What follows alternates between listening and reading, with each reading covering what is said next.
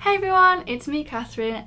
Happy New Year! It's 2020, another year for lots of reading to be done and lots more books to be excited for. But in order to sort of like close out 2019, I just thought I'd have a quick look back at all the books that I've read throughout the year, starting from the very beginning.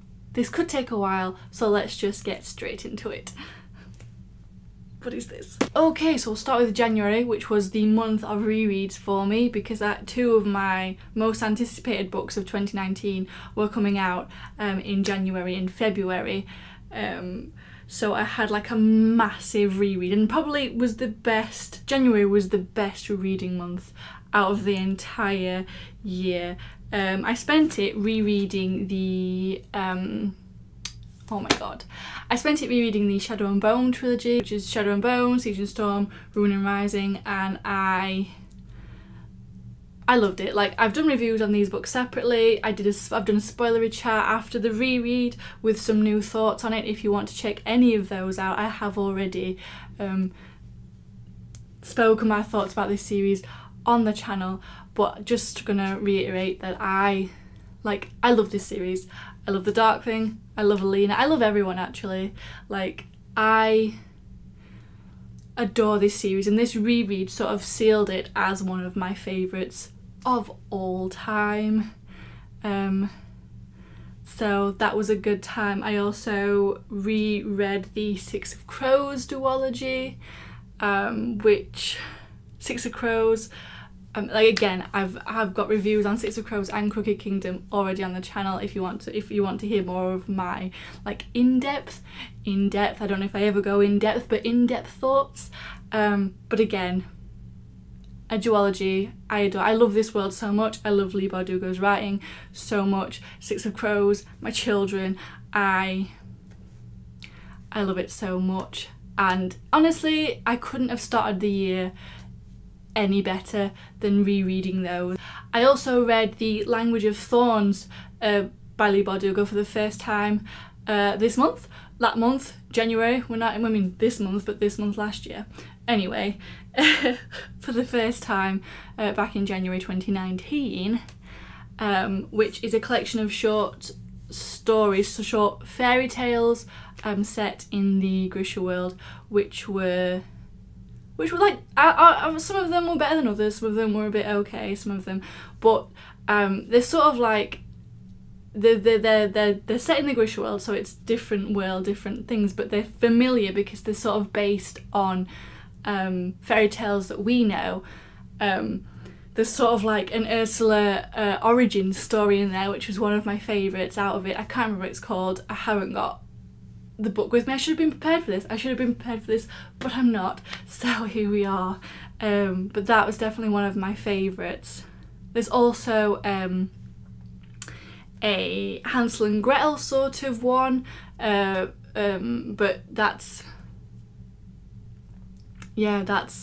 they're very dark. I'll say that, very dark, but I enjoyed them a lot, and I also reread Truth Witch and Wind Witch in January, the first two books in the Witchland series by Susan Dennard, another one of my favourite series.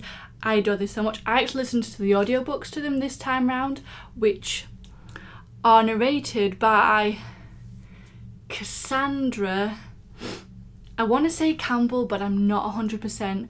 But I think if you're looking for a new audiobook to listen to, like, I highly recommend, because she does the voices and she does the accents. Some of them, I mean, I can't speak to the quality of the accents, but I found it to enhance my enjoyment of the reading. I enjoyed it a lot, enjoyed listening to it a lot, and I think I already have, again, I think I have a review of these two on the channel already, which will be linked somewhere for you to check out if you want to hear more of my thoughts. But I love the Witchland series. I love Safi and Isolde and the friendship that they've got going on, and I love the world and the magic, and it's just a good time. I also read Sight Witch for the first time, which is a novella, which is, I believe it's a prequel, but it's a prequel novella. It's set before, and it sort of tells us more about sight witches, which we don't really know much about, but we follow Ryber, who we meet in Truth Witch, and she's also in Wind Witch, I think, towards the end, where we see a little bit more about her history and how she met Cullen, and learning more about the sight witch. And it also gives us some insight, which it gives us some knowledge, arms us with knowledge for when we read Blood Witch. So if you haven't read Sight Witch, but you're reading the Witchland series, don't miss it out, because it gives you some background information that'll come up in Blood Witch. But yeah, so that is the last of the books that I read in January. So not a bad time in January, but yeah, Sight Witch, good. I also listened to the audiobook. That is got a couple of voice actors, well, narrators, that's the one, narrators. So Cassandra Campbell makes an appearance, but Ryber is done by, oh my god, what was her name? Oh god, it's a year ago. It's a year ago now, so I will put that on, but she also did a great job as she was the voice of Ryber, which was good. Really enjoyed it. So that was my January. Moving on to February, I read a total of 3 books in February. The first of those being one of my most anticipated books of 2019, which was King of Scars by Leigh Bardugo, which is the first book in a Nikolai, I want to say it's a duology, and I was so excited for it, and I enjoyed it. I did enjoy it. I think I have some thoughts. Again, a lot of thoughts about Leigh Bardugo's books, but I've got some thoughts which I'll link for you to check out if you're interested in more, because I've got some spoilery ones as well.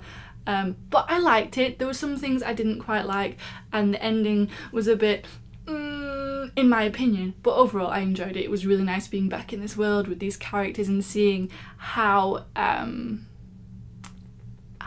they've been getting on after the events of the Shadow and Bone trilogy and the Six of Crows duology. So that was really nice, really good, and I did enjoy it. Then I read or listened to The Gilded Wolves by Rashni Chokshi, and the book itself, I loved it. It's very Six of Crows, and it's like historical, but I don't know if it's like alternate. It's like an alternate universe sort of thing where this magic exists. So it's like, I suppose, historical fantasy, historical urban fantasy. I don't know, because isn't there a sense of lost knowledge? Oh my god, it's so long. I should have looked up a synopsis. But anyway, it's very Six of Crows vibes. Very Six of Crows vibes. But I really enjoyed it. The audiobook, it's split. It's told from 2 perspectives. We have a guy whose name I've forgotten and a girl whose name I've already also forgotten. I'm so bad at names. The lady narrator, great job. She was amazing. The man narrator, his voices, his dialogue, amazing. His in-betweeny bits, the bits that aren't dialogue, it sort of sounds like he's narrating a true crime episode. It was bizarre, and while I sort of adjusted to it, I never warmed to it. It was very weird, very jarring at times. Like, if you can, I recommend reading it physically or getting someone else to read it for you. But the audio book, like, it's so sad because the lady narrator does a cracking job. She was amazing, really enjoyed it, but it was just, especially in comparison to the dialogue. His dialogue was great. There was emotion in there, and he did accents and stuff, and then the main bits, it's split open. The marble hissed and steamed as his historian stumbled out of it and fell against him. Enrique gasped, shaking himself. You hid me in a minotaur? Why couldn't Tristan make a hiding dimension in a handsome Greek god? It was a bizarre experience, but the book, excellent. the first in a series, all being hopeful. I'm sure it's a part of a series, because with that ending it has to be part of a series. It's not, if it's not I don't know what I'm gonna do. And then the last book I read in February, which came out in February, another of my most anticipated reads of 2019, which was Blood Witch, which is the fourth book, but the third full-length novel in the Witchlands series by Susan Dennard. And this, I mean, we're still early in the year, so we'll wait and see how I feel later on, but I have a feeling that this was my favourite book of 2019. I haven't been able to reread it because it hurt, like it sort of, it's very emotional. It was a roller coaster of a ride, and it asked a lot of questions and answered very few of them. But things happen. I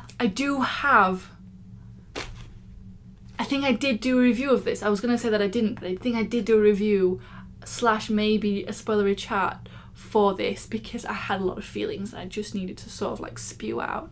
But yes, definitely I think one of my favourite, if not my favourite book of the year. We'll see, the year is young. Okay, so the first book I read in March was a heartbreaker, and one you've probably heard of. It is The Poppy War by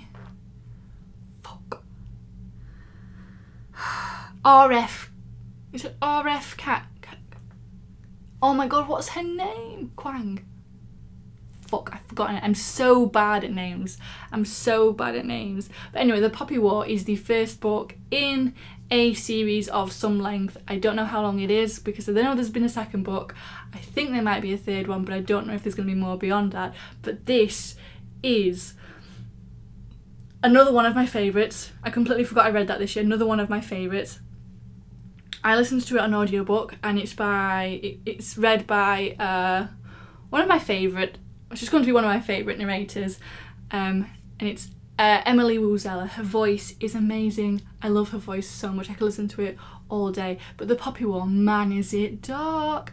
I had no idea what I was getting into when I started reading it. Honestly, had no idea. When I started it, I thought it was going to be like a nice, well, not nice because she gets bullied and it's hard, but a sort of like a school story, except it's war school, and then it just, oh boy, it gets dark, and it's very dark. Like, I would not pick this up on a whim. I would, if you're going to read it, I would look up spoiler-free reviews, but look up reviews, look up triggers, because it is dark. It is very dark, as war is. And bearing in mind these are only children, like they're teens / young adults, and it's dark, and it takes she takes some inspiration from like actual real life events. So the Poppy War is actually a thing that happened, and you can see the parallels between because it's a fantasy world, but you can see the parallels between the fantasy places and countries and the real life ones. So like the UK / Britain is definitely in there. Not the good guys, because when will we ever? But it takes place in fantasy, a fantasy country that's basically fantasy China. And there's definitely Japan, again, not the good guys. And is it Nanjing or Nanking? I think it depends on the sound shift, or the way that we stopped. Nanking massacre, which was horrific. But yeah, it's just horrific, but also it's amazing, and like it's epic. Okay, so then I started some rereads, because I started re-listening to the Witch Please podcast, which I find hilarious. So I started rereading the Harry Potter books along with the episodes. I got as far as number 5, and then, as with everything, I stopped and just didn't start again. So I haven't finished the podcast again, and I haven't finished reading through the Harry Potter series. But you know, hey who, well, you're gonna have read it before. It's not the end of the world. It's not like I don't know what happens. I also read a non-fiction book in March, which is In the Land of Invented Languages by somebody who I can't remember. I will put that on. I really need to make a point to remember names, because I know I'm terrible at remembering, but I just don't do anything about it. So that should be on screen who wrote that. And someone who is very interested in languages, this was really interesting to me. I can't remember. She basically goes through. She starts learning Klingon. She goes to conventions. So it's basically about made-up languages, and I think we learn a bit about.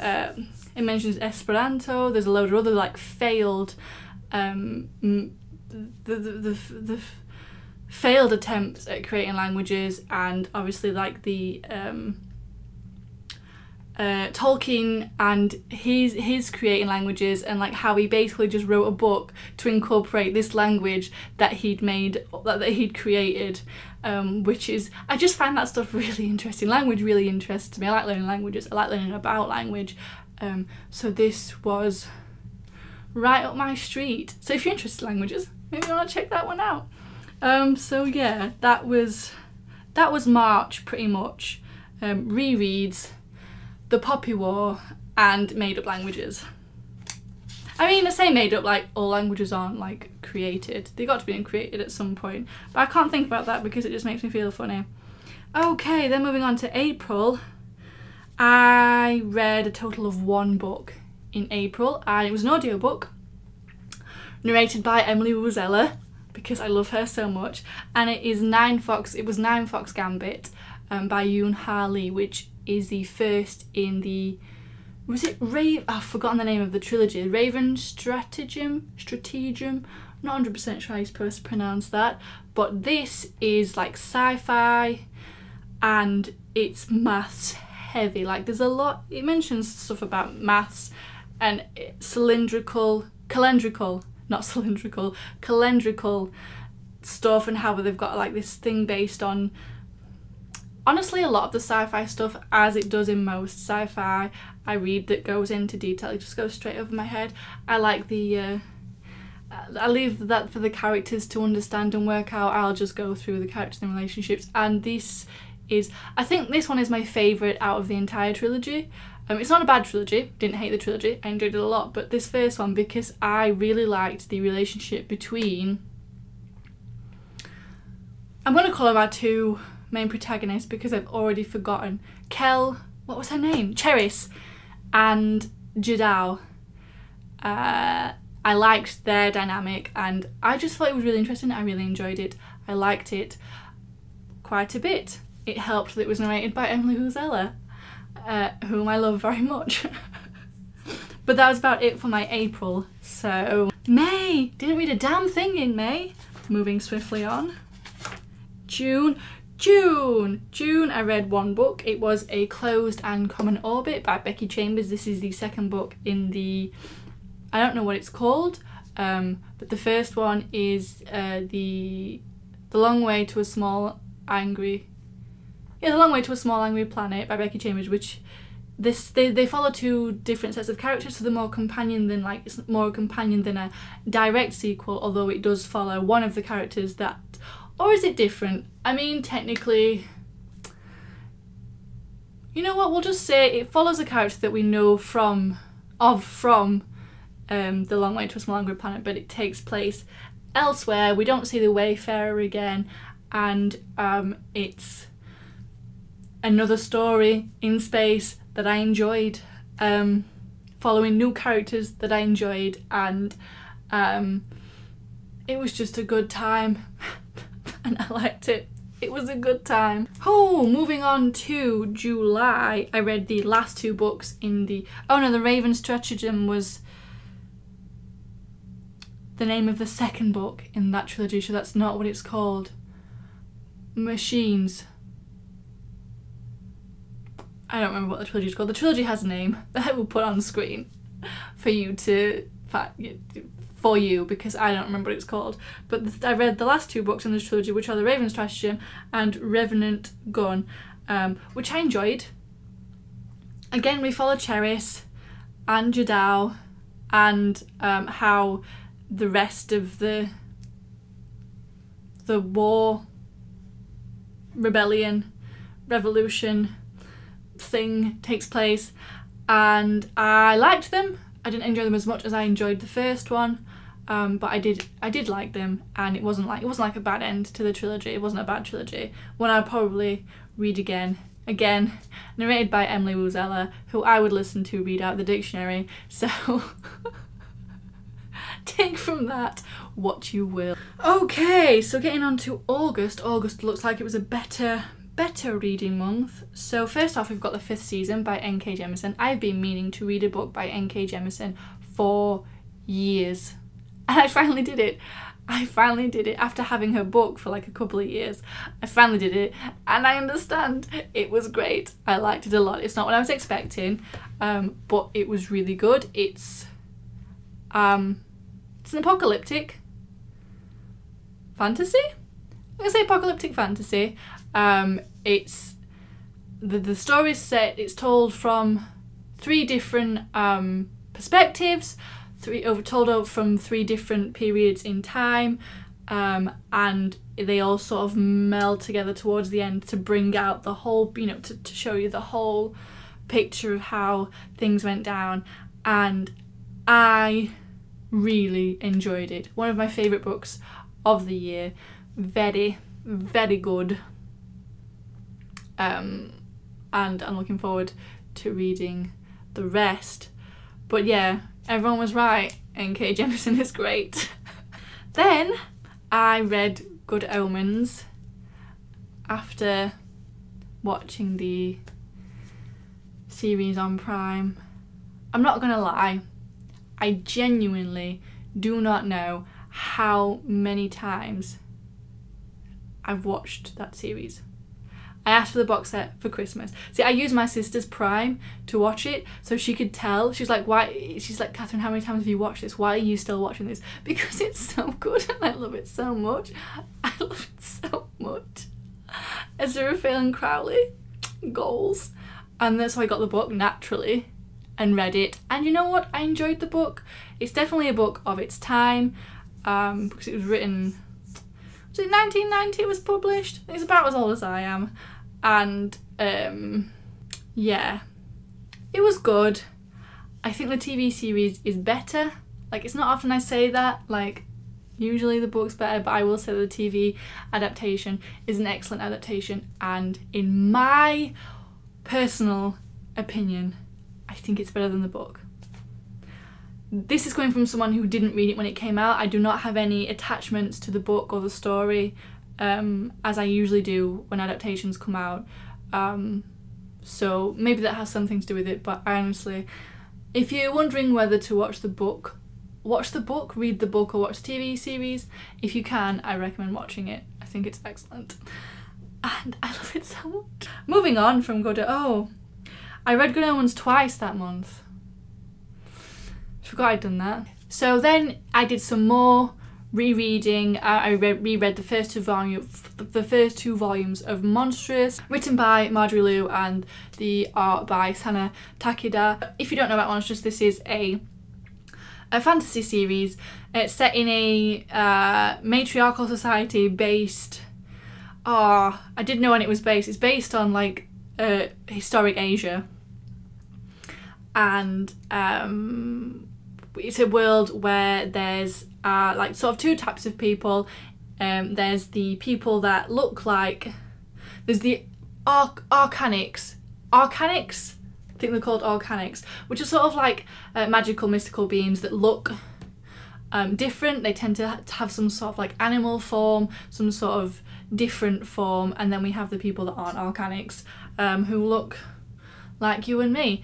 And then we have Micah, our main character, who is an Arcanic, but she passes as someone who isn't. She's missing an arm for reasons we're not told about, so I don't know if that's something to do with her history or whether it's just something that she's never had. It's never explained, and there's something a bit different about Micah, even beyond being an Arcanic, and this is such a it's weird and dark, and I love it a lot. It's quite graphic as well, so with it being illustrated, maybe stay away from it if you can't deal with like the graphic violence, gore, things like that. It's not pretty, but the art style is very beautiful and I love it so much. But I reread those so I could then read Monstrous Volume 3, which at the time was the most recent release. There has since been a 4th one, which I got for Christmas, which I haven't read yet, because why would I read something I got immediately? Why would I do that? But again, 3, great. All good stuff. Good stuff. Okay, moving on to September, where I did another reread in prep for another book that a much highly anticipated book from me. I reread Carry On by Rainbow Rowell in preparation for Wayward Son coming out in October. I love Carry On. I love Carry On a lot. I think I might have mentioned it a couple of times on the channel, but I adore Carry On, and it's probably, no, I think it definitely is my favourite book of all time currently. My favourite book of all time. I like it a lot. I love it a lot. I was very excited for when Wayward Son came out, so I reread it. I also finally finished, because I started this book when it first came out, and it's the final book in the Memoirs by Lady Trent series by Marie Brennan, and it's Within the Sanctuary of Wings. The final book in the series. I started it, I got it, pre-ordered it, started it when it came out, and then never finished it. For reasons, like it just never happened, and I finally read it and it was really good, and I'm really sad it's all over. I mean, I could just go back and reread them, it's not like I can't reread them, but it was a book, it was a series that was just right up my street, exactly my thing. Like, it's a period, it's like historical fantasy, except the fantasy isn't like magical battles and things like that.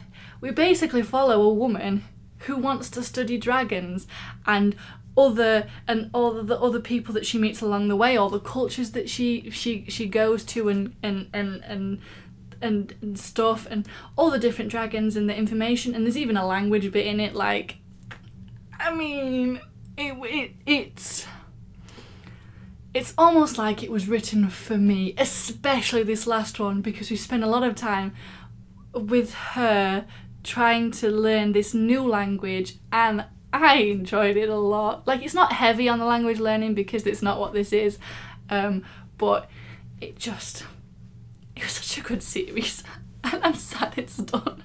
So the first book that I actually finished in October was Temeraire by Naomi Novik, which is the first book in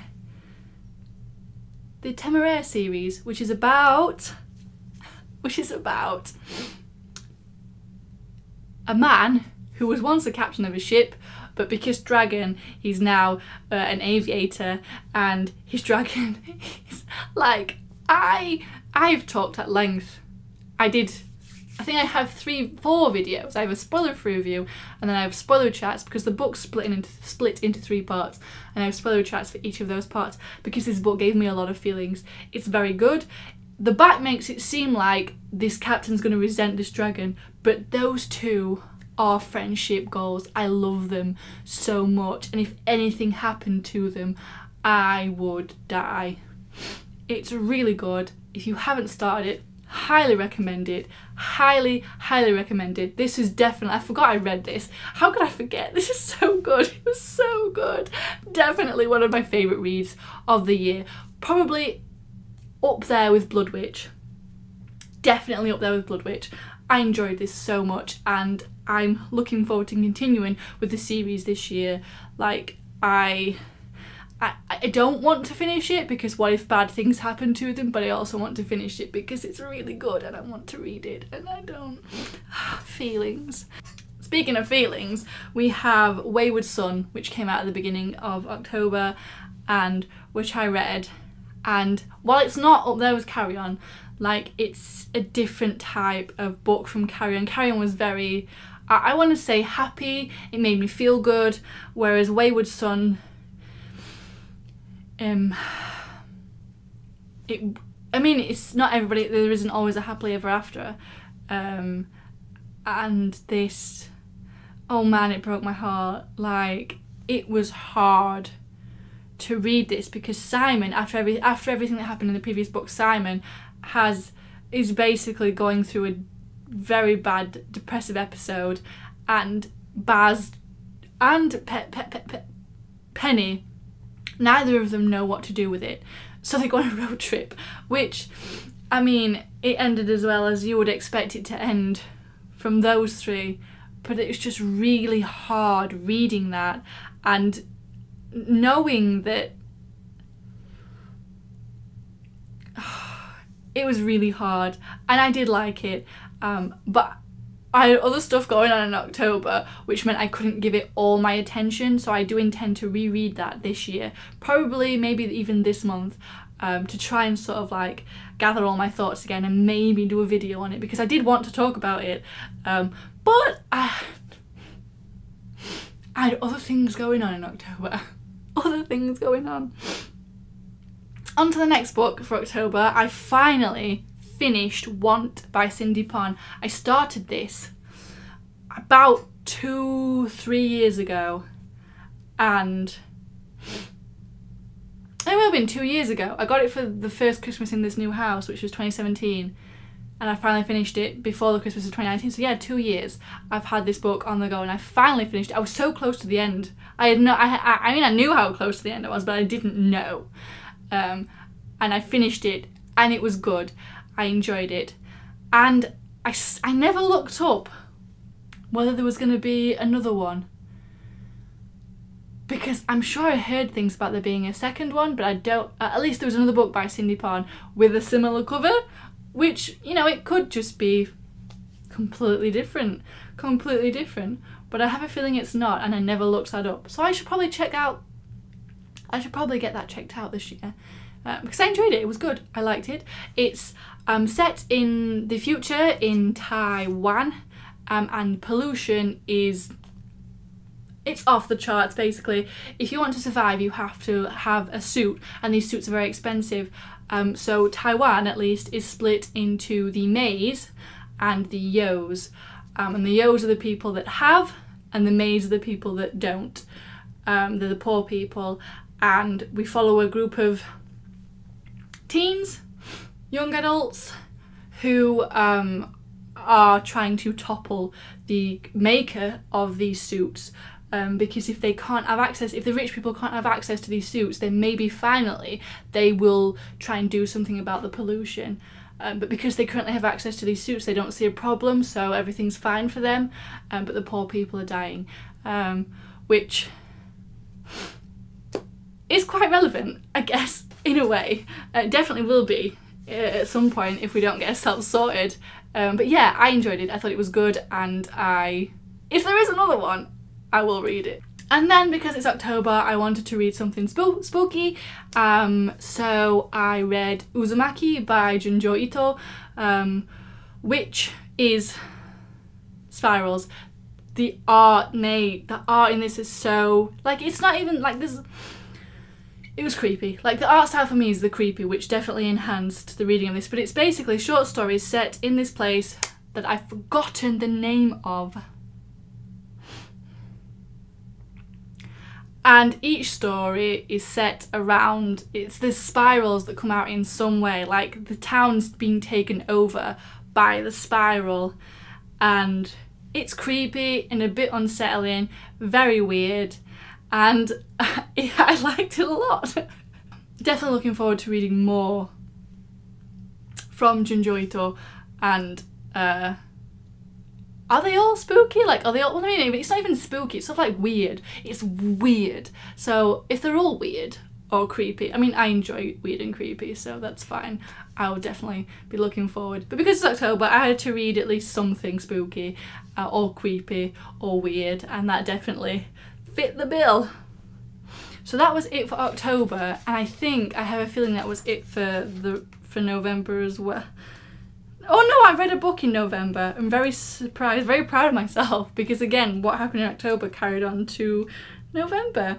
But yeah, so October, I read Caliban's War by James S.A. Corey. This is the second book in the Expanse series, which is a sci-fi series. I think it also has an Amazon Prime show, which I haven't watched, because I don't know how much I was gonna watch the first season, but I don't know how much they meld. You know how sometimes they borrow bits from the future installments. So I'm gonna wait till I've gotten to at least a good few books in front. But this carries on from the first one, Leviathan Wakes, which I read. That was about 3 years ago. Set in space, but it's not like the future space where everything's easy peasy. It's where traveling through space, you can feel it. You know, there's like G-force, that's a thing, right? I know science, I know space. And there's talk of gravity and things. Basically, Earth has colonized at least some of the Sol system, and there's also a killer goop. I mean, I don't think the goo itself is killer, but it's why, well, yeah, it is. It is. It's also very intelligent, and we follow, oh my god, what's his name? Holden. Is his name James Holden? I want to say his name's James Holden. I'm so bad at names. As he gets roped into... I feel like this one was more political, which I don't mind. I enjoy a nice bit of politicking than the first one. But still, the goo sort of like looming after the events of the first book. And it was a good time. I enjoyed it. I'm looking forward to reading more from this series. And then December, I had read one book in December, and that is Red Seas Under Red Skies by Locke Lamora. This is the second book in the Gentleman Bastard sequence, and we're following Locke after the events of the first book. And what he's been doing with himself. If you don't know the Gentleman Bastard sequence, the first book, The Lies of Locke Lamora, it's a fantasy series, and it follows Locke and his band of merry thieves who enjoy thieving, they enjoy heisting, they enjoy taking from the rich, and they get in a bit too deep in the first one, and I mean shit hits the fan, and then we're dealing with the aftermath, at least for some of Red Seas Under Red Skies, and then they do pirating and stuff happens, more heisting, more stealing, some more successful than others, and it was a good time. I mean, it's also a bad time, but like for the characters, like I had a good time the whole time, but like for the characters it was a bad time. But again, I enjoyed it. It was great.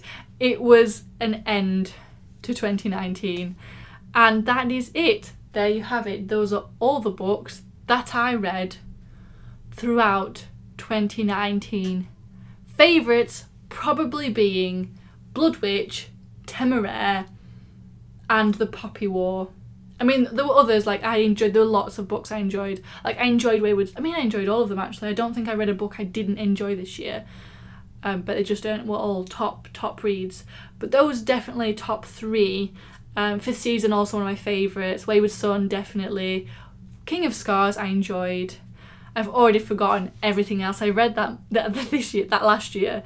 But yeah, that is it. That is everything I read in 2019. Let me know in the comments below what your favourite book read of 2019 was, or reads if you have more than one is, because I always find it hard to choose just one out of everything, partly because I can't remember half the books I've read, so there we go. But so there you have it. Those are all the books I read in 2019. Thank you so much for watching. How do I usually end this video? Oh my god, it's been so long. Let me know in the comments below what your thoughts, and I will hopefully, that's it. Thank you so much for watching, and I will hopefully see you in another video. Bye!